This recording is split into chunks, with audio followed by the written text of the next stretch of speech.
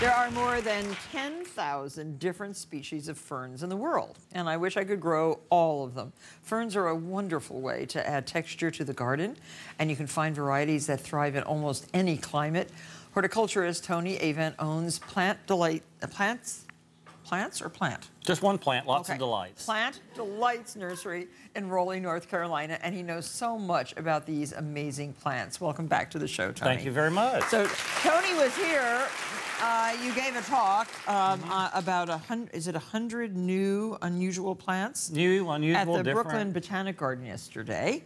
And today, you're going to tell us why you love ferns so much. Did you talk about any ferns yesterday? We did talk about a few ferns yesterday. Yeah, I love ferns. Ferns are just, ferns are sort of like in a flower arrangement, you know, you can put all the color in there, but without the filler, it doesn't work. And ferns are the filler for the garden, and gardens just aren't right without them. Right. Oh, I'd rather have ferns than anything. Yeah. Oh, I love the textures of all the various ferns, and you have brought some beautiful ferns with you to show. Yeah, absolutely. But can I mention your catalog? Absolutely. Okay. The catalog is always amusing. Here we have Hortville versus Farmville. Yeah. Are you playing Farmville? I actually have no idea what Farmville is, but don't? I know it's got something to do with Facebook. It has something to do with like millions of people wasting time playing. They do. It's unbelievable. If all of you out there who spend all that time playing Farmville would just do Hortville and grow some stuff, the world would be better, right? Get out in the garden. Right. They sit at their desks, or they sit at night and they buy tractors. Yeah. Women buy tractors, fake tractors. I'll take your word for that. They do. Oh my God, you have to look at it sometime. It's very funny. But Hortville, and then inside are the most extraordinary. Yeah, you can get all this online too. Absolutely, plantdelights.com. Yeah. Instead of playing Farmville, read this catalog. Boy, will you learn a lot. And we should do a Hortville game. Yeah, there you go. Yeah, and you actually buy real plants. I've had some requests, yeah. You know, there might be something that needs exploring. Yeah, man-eaters and insect eaters. Absolutely. Well, ferns, let's get to ferns, because that's what you're here for. Absolutely. And snowed in, so we're going to learn a lot about ferns, because you're not going to get home today. Don't say that. No, please don't say that. All of these plants that you see are very old. They are. And like how many millions of years? Some of the ferns we grow in our garden are actually 200 million years old. The same species were here before the dinosaurs, that's pretty amazing. Right, like which ferns? Well, some of the osmundas, Osmunda claytonia, a very common native fern, was back here again, the same species, 200 million years ago. That's and I love the idea of having prehistoric things in my garden. Absolutely. Yeah. As we all say, respect your elders. So good reason to have appreciation for our ferns. So, which one should we start with? Some of them. We'll start up here. This is one called the tatting fern. This is a selection of our native southern lady, and see how it has like a tatting stitch. Now, how many of you know what tatting is? Yeah, well, some of you. Very informed audience. I tried to learn how to tat. Have you ever tried to tat? No, tatting is not in my repertoire. Do you know what it is? It's a stitch where you Well, it's not exactly a stitch. You have this little tiny tool and a piece of thread, and you make things that look just like this. Yeah. So that's a tatting fern. I love this. Yeah, isn't that cool? This is a small one. Needs a little lightly moist environment. Will Very it spread? easy to grow. Will it spread? No, this is a tight clumper, so it never gets any bigger than this. Clumper. Yes. Now, this one will spread a little bit. I know what this is. Lady fern. This is a maiden fern. Yeah, maidenhair fern. It's a maidenhair fern is hardy. Some of them all the way up to Canada. Some of them down to Florida. This is the southern version. So it spreads. It makes a nice patch, maybe 2 or 3 feet across. Holds its evergreen not winter hardy in my garden.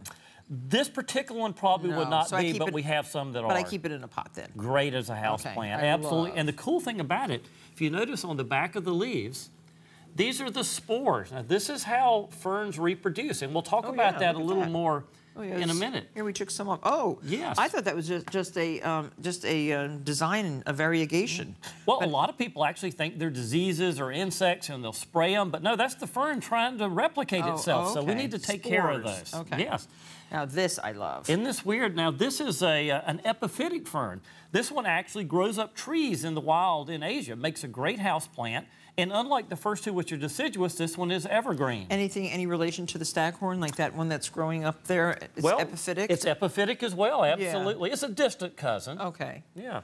And this is a really interesting lacy fern. This is an upside-down fern. And it's named that because the leaves are actually put on upside down. Oh.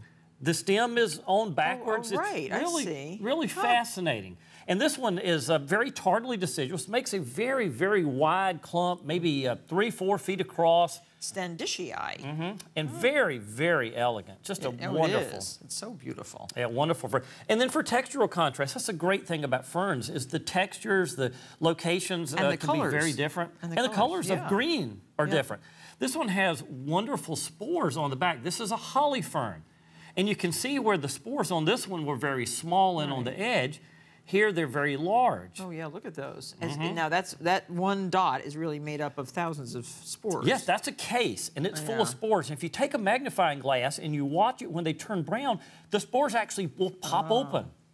And they're fascinating. This would be evergreen as compared to, again, deciduous. So you can have all these different textures and forms. Have a fern garden. Absolutely, nothing better. I'm trying to grow a whole fern garden right now. Oh my gosh, it's so much fun. That sounds great. So much fun, and you learn so much, as I say, when you read the writing of Tony Avent. We're going to show you how to use the spores, these little brown spots, to make many more ferns. It's called propagating. When we come back.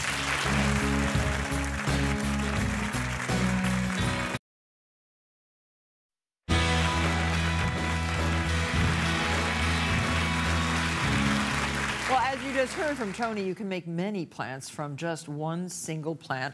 And because ferns have spores, you can propagate them differently than you would from seeds. And Tony Avent from Plant Delights is going to show us how to do it. And I want to hear from the expert. Okay, well, let's start by, we showed people where the spores are. So first thing we need to do is cut them off. Look at those. And many. Isn't it loaded with them? Just absolutely amazing. This one even has even bigger. Yeah, so you're going to take the whole thing off? We're going off? to cut that leaf. Oh, okay. So what we're going to do, first thing we do is look to see when they're mature. And when they mature is when they turn brown for most ferns.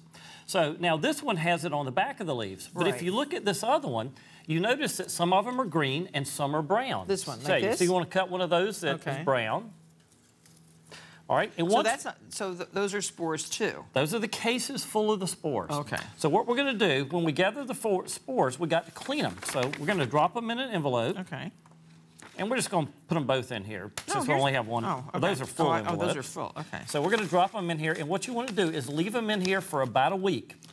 Let them dry, and what'll happen? Those cases will begin to pop open, and then after a week, we have dried leaves. Oh, okay. So what we're going to do is take we have done our preparation already. It's sort of like making a cake and then having it already cooked. Right. You know, I watched the show. So how many ferns can you make from one plant like that? If everything grew? If everything grew, probably 20,000. Wow.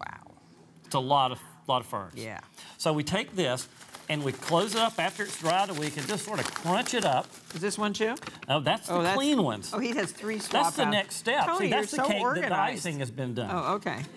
So here we go. So we take now what kind of fern is that? This is a bristle fern. Oh, okay. And is that hardy in my territory? This one probably would be. Can I sprinkle it on the snow now and it'll grow? No, that's not going to work. It might get lost.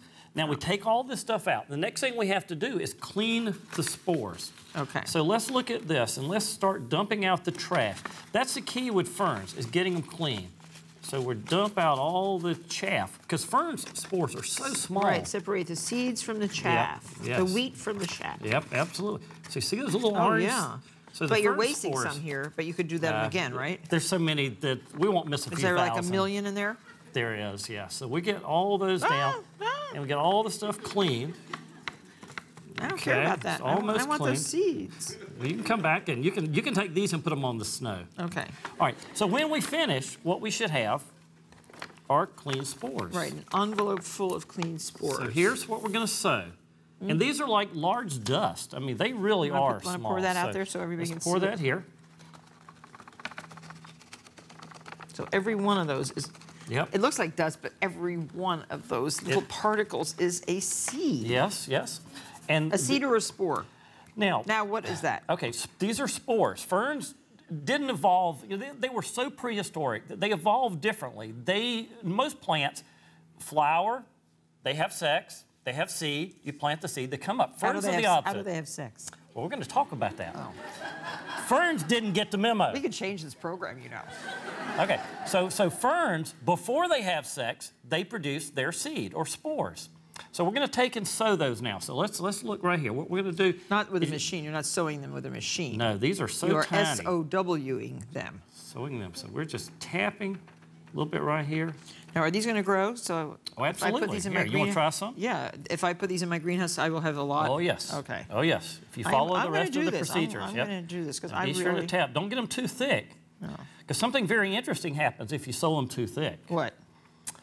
They have trouble having Babies? meaningful sex. Oh. Okay. Okay, so once we get that done, then we seal them in a Ziploc bag. Should I put these back in the envelope? Yeah, that'd be great. Because they're so small that if you don't, like if you water them with a water hose, they're gone. You wash them away.